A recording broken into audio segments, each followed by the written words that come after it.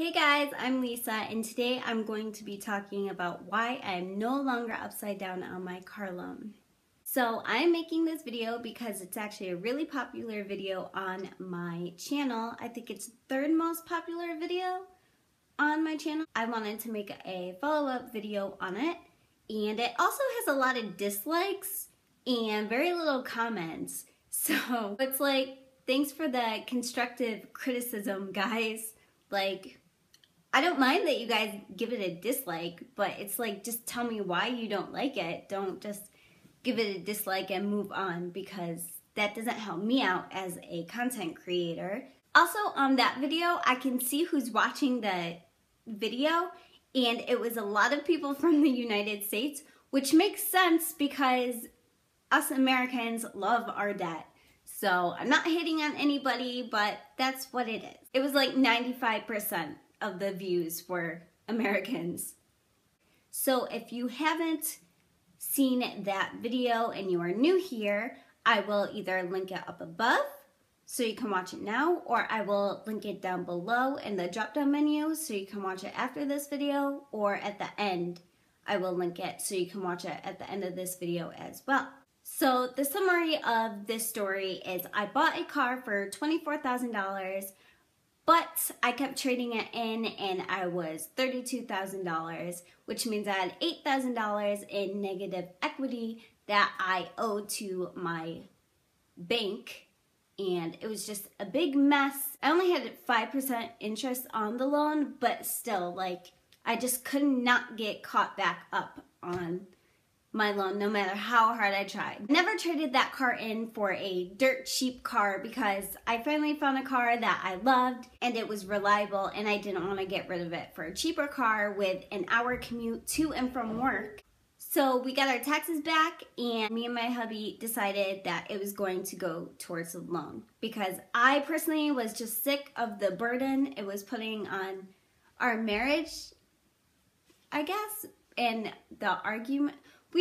We actually didn't really argue about it. We just had like simple, he would pick at the subject, basically. He would say, "That's a nice Lambo you got out front, Lisa."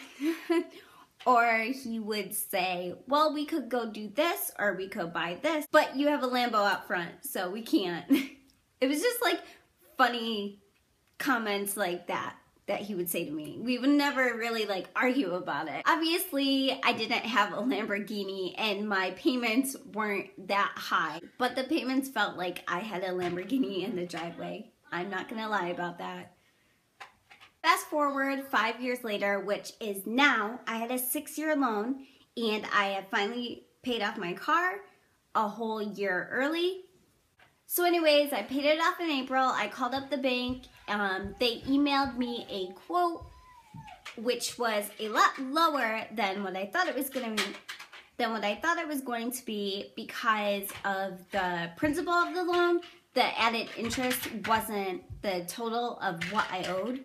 So I was pleasantly surprised with that. And yeah, I was happy because I didn't even think about that. I just thought I would have to pay the total that was on my loan statement, which is the included interest.